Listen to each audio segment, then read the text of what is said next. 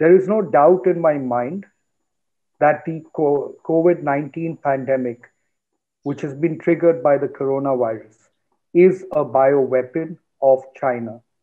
Now, China has been experimenting with biowarfare from 1996 onwards.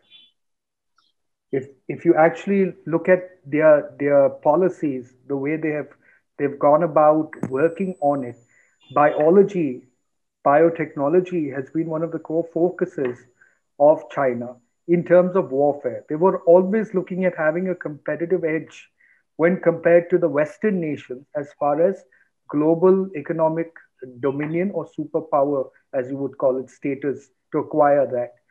So what China has been doing, and these are research documents, books written by people who were part of the military university of China, people who held senior positions in the PLA. They've been writing books about how biotechnology, how biology can be used for warfare. They believed that they had to control the dynamics of the game. Now, a lot of the traditional warfare dynamics was controlled by the West. So whether it was armaments, whether it was policies, whether it was nuclear treaties, these were all controlled by decisions taken by the West. China wanted to have a competitive advantage, and that's why they ventured into the field of biotechnology and even more.